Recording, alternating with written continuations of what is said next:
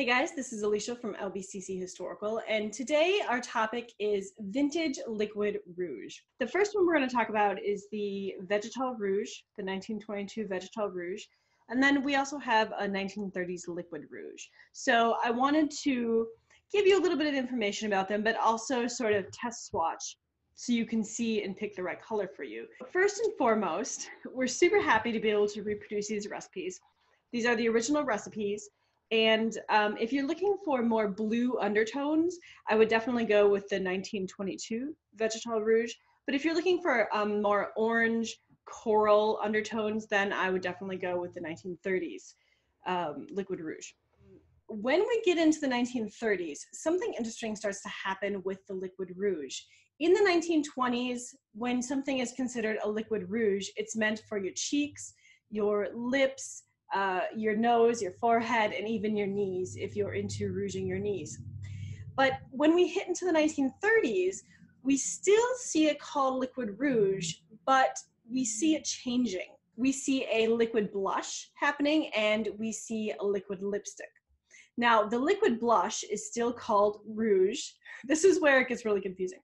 So the liquid blush is still called liquid rouge, but now you don't put it on your lips so much. It's just meant for your cheeks. If you do find liquid lipstick, then they would say that is for your lips. So for this recipe, you can still use it on your lips or your cheeks if you prefer. It doesn't matter. The only difference in these two is that this one is highly scented.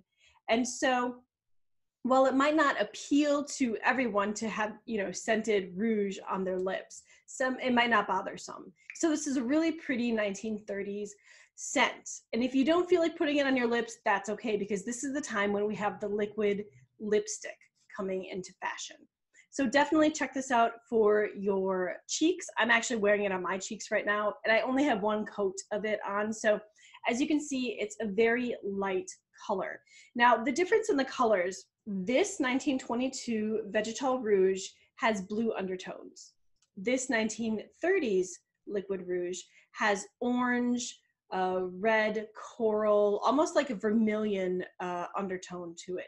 So you kind of have both covered right here. And depending on your skin type, blues may look better or oranges may look better. Let's test these out. Once you purchase this in the 1930s, you have the option of a rollerball or an open bottle. Now, if you're familiar with us, most of our rouges come in open bottles because that's how they did it historically. So we follow suit, but we do realize that you guys like rollerballs. The only difference that I've noticed is that a rollerball makes things easier, not as messy to apply, but you can still get better coverage the old-fashioned way with tipping it onto the end of your finger and applying it that way. So once you check out in the Etsy store, there will be a drop-down menu and you will be able to choose rollerball or open. And this one here is the same. Normally we just sell them open. Every once in a while you will see, again, a drop-down menu for the rollerballs. So it is completely up to you how you guys want to do it. If you don't like the rollerballs, you can always take them out, pop them out, and then put the cap back on.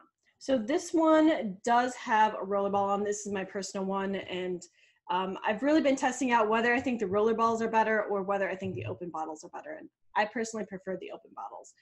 Let you guys get a good look at that. It's got a beautiful reproduced label. And so we're going to apply it. You can see it's rather dark. It does have some orange tints to it. Now my skin has very blue undertones at the moment. As you can see, blue-green undertones. So this one,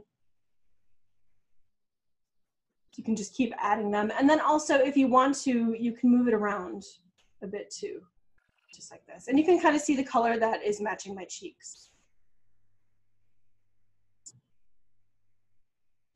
So now, I don't have a rollerball in this one. So let me show you how to use this. So as with any, there might be some sediment. Sometimes we have some sediment in these. I would just give it a good shake. Open your top like this. And then you're going to put your finger over, tip it up, securely set your bottle down because you don't want it spilling. So if this was the 1930s, this is going to be the 1920s. And you can see the difference already. It's quite a bit more vibrant.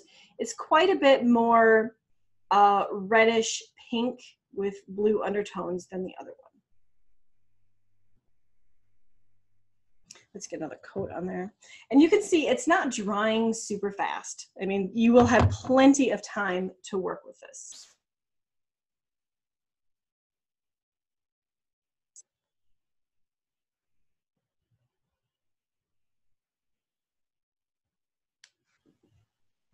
Let's get up close so you guys can see that. We could put another layer on of this so you guys can kind of see the two with extra layers here. As you can see, it's nice to apply with the roller ball, but I still think you get better coverage without the roller ball.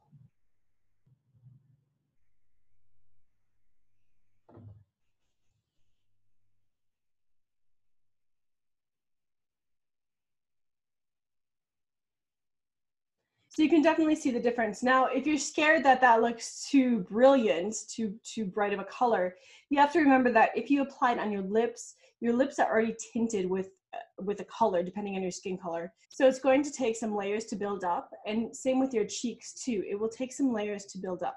So let me just apply a little bit to my cheeks to show you how I would do this. So for middle-aged or aging women, the 1930s beauty manuals usually say, you know, to fill in here, to fill in the cheekbone area to help give yourself a fuller look. Just let that dry if you want and blend in.